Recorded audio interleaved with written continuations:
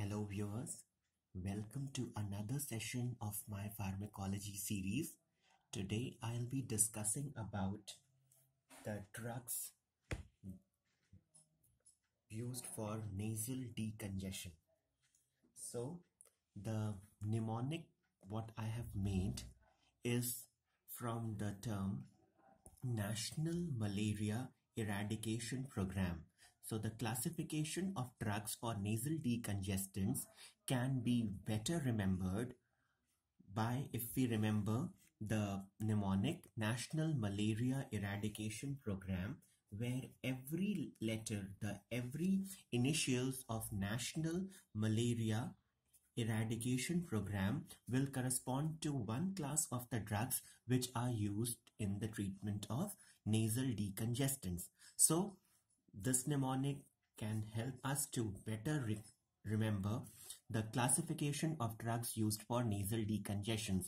So here the N of the national corresponds to the nefazoline group of drugs. The brand name by which it is mostly found in the market is the Prevene. Next we have the M, that is from the national malaria.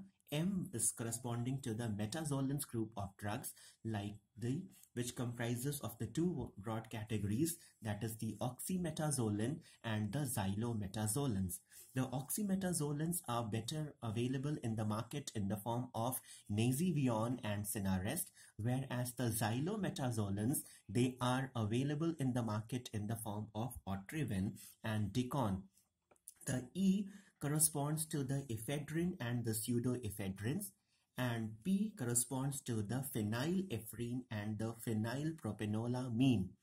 So this was the mnemonic, how we can easily recollect the classification of drugs used in nasal decongestion.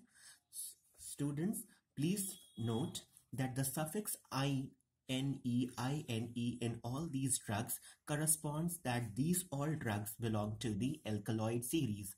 Now looking at the mechanism of action of these drugs, when looking at the mechanism of actions, the nasal decongestants are sympathomimetics and they act by local vasoconstriction.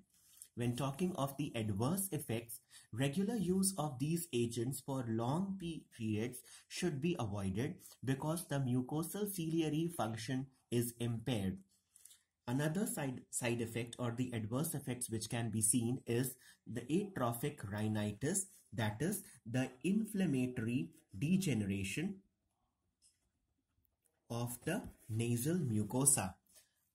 The third side effect which can be seen is the anosmia, that is the loss of smell sensation, and the last side effect, the systemic side effects, can be seen in the form of CNS depression and increased blood pressure. So viewers, this was the mnemonic as to how we can easily recollect or remember the classification of drugs used for nasal decongestion in the exams.